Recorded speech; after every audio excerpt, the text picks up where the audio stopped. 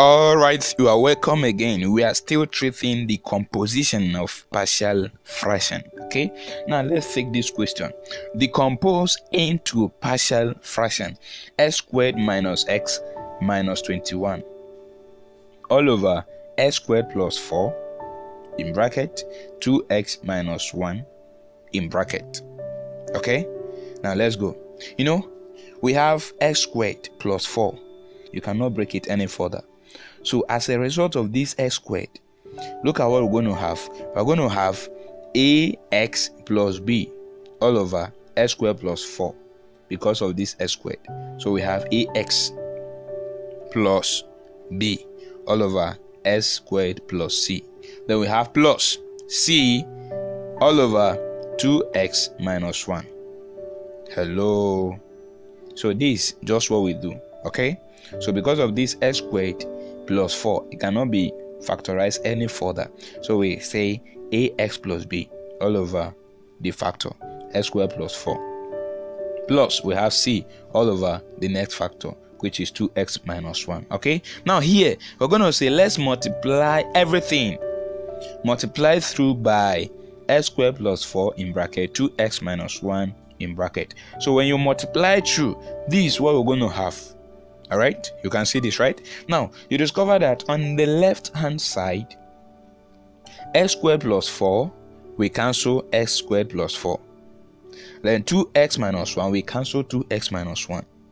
So on the left hand side, we'll be left with x squared minus x minus 21. Now let's go to the right hand side. So on the right hand side, on ax plus b, so x squared plus 4, we cancel x plus 4. So we'll be left with ax plus b times 2x minus 1. So on c, 2x minus 1, we cancel 2x minus 1. So we'll be left with c x squared plus 4. All right. So after our cancellation, these are the values that we are left with. X squared minus x minus 21 equal to ax plus b in bracket 2x minus 1 in bracket plus c open bracket x squared plus 4 close the bracket. These are the values that we are left with. Okay, good. We have two factors, right? We have 2x minus 1 and then we have x squared plus 4. So we can set one of them to 0. So setting 2x minus 1 to 0, we are going to have 2s is equal to 1. We are looking for s divided both sides by 2. So we have 2x divided by 2 is equal to 1 divided by 2. So x is equal to 1 all over 2. So in our expression above, wherever we see x, we're going to replace it with 1 all over 2. So in doing so, we are going to have 1 all over 2, close the bracket, squared, minus 1 all over 2, minus 21, equal to a, open bracket, 1 all over 2, close the bracket, plus b, close the bracket. Now open another one, 2, open a bracket, 1 all over 2, close it, minus 1, plus c, open bracket, 1 all over 2 squared, close the bracket, plus 4. Okay, good. Now 1 all over 2 squared is equal to 1 all over 4. Now we have 1 all over 4 minus 1 all over 2 minus 21 equal to. So on our a side, we have 2 times 1 all over 2. 2 times 1 all over 2 is equal to 1. 1 minus 1 is 0. So 0 times the other bracket is equal to 0. So let's go to C. See, we have 1 all over 2 raised to power 2 is equal to 1 all over 4. So 1 all over 4 plus 4. Okay.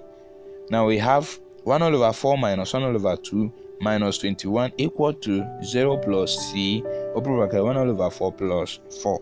Okay, so when we say 1 all over 4 plus 4 is going to give us 17 all over 4. So 17 all over 4 times c is going to give us 17c all over 4. Okay, good. Now let's go. In the left hand side, we have 1 all over 4 minus 1 all over 2 minus 21. So when you perform this operation, we're going to have minus 85 all over 4.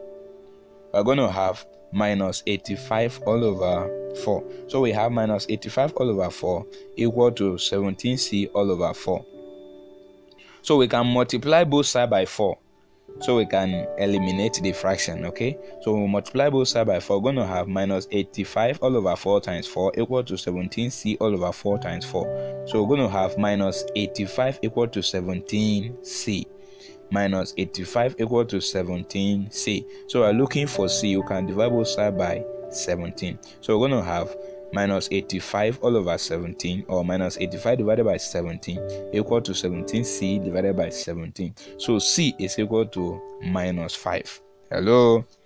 C is equal to minus 5. Alright? So we have known the value of c, but we don't know the value for a and b. So we're going to use comparing the coefficients to obtain a and b. So in our expression, we are having x squared minus x minus 21 equal to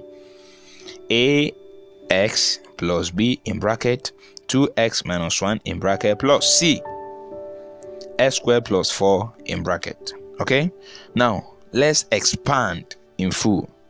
Let's expand the right hand side. So in expanding the right hand side, we're going to expand the first term, the 2 bracket. When we open it, we're going to have 2ax squared minus ax plus 2bx minus b plus c x squared plus 4c. Hello? When you expand the right hand side, we're going to have 2ax squared minus ax plus 2bx minus b plus cx squared plus 4c. Okay, good. Here, let's arrange it based on their number of degrees. So we're going to have x squared minus x minus 21 equal to 2ax squared plus cx squared minus ax plus 2bx minus b plus 4c. Okay, so we have x squared minus x minus 21. So in this place we are having 2ax squared and then cx squared. Let's factor out x squared. So when we factor out x squared, we're going to have 2a plus c. We're going to put it in bracket, then x squared outside. Okay, so we're going to have 2a plus c in bracket, then x squared plus. So in this place also, we're going to factor out x. So when we factor out x, we're going to have minus a plus 2b. Let's put it in bracket, then x. Okay, plus we have minus b plus 4c. Okay, good. Comparing the coefficient of the terms on the left hand side with the terms on the right hand side. Okay, now the coefficient of x squared on the left hand side is equal to 1. The coefficient of x squared on the right hand side is equal to 2a plus c. Comparing both of them, we're going to have 2a plus c equal to 1. Moreover, the coefficient of x on the left hand side is minus 1, while the coefficient of x on the right hand side is minus a plus 2b. So comparing them, we're going to have minus a plus 2b equal to minus 1. And then we have the coefficient of x raised to power 0 on the left hand side, we have minus 21, while on the right hand side we have minus b plus 4c. So comparing them, we're going to have minus b plus 4c equal to minus 21. Okay, so we have known our c to be minus 5. So we can simply pick the first equation. All right, 2a plus c equal to 1. 2a plus c equal to 1. So where we have known our c to be minus 5, so replacing c with minus 5, we're going to have 2a minus 5 equal to 1. Okay, so let's take minus 5 to the other side. We're going to have 2a is equal to 1 plus 5. So we have 2a is equal to 1 plus 5 is 6. 2a is equal to 6. We are looking for a. Let's divide both sides by 2.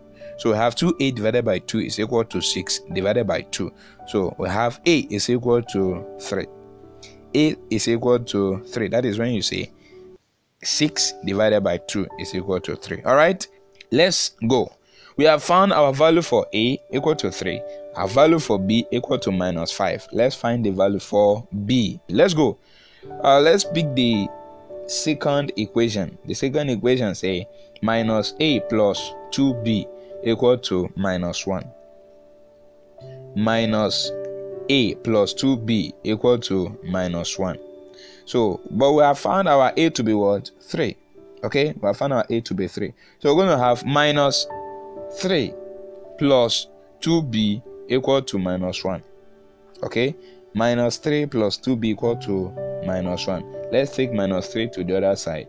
We're going to have 2B is equal to minus 1 plus 3. 2B is equal to minus 1 plus 3. So minus 1 plus 3 is equal to 2. So we have 2B is equal to 2. We are looking for B. Let's divide both sides by 2.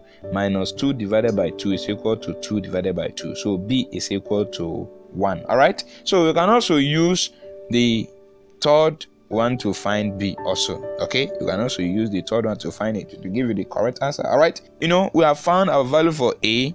And then A is equal to 3. B is equal to 1, and then C is equal to minus 5. Let's replace it above. So we're going to have x squared minus x minus 21 all over x squared plus 4 in bracket, and then 2x minus 1 equal to, our value for A is 3. So we're going to have 3x plus, our value for B is 1. We're going to have plus 1 all over x squared plus 4. Then our value for C is minus 5. So we're going to have minus 5 all over 2x minus 1. Alright, thank you very much. Please, let's take more example. But before I forget, if you have not subscribed to our channel, please just click on the subscribe button now. Alright.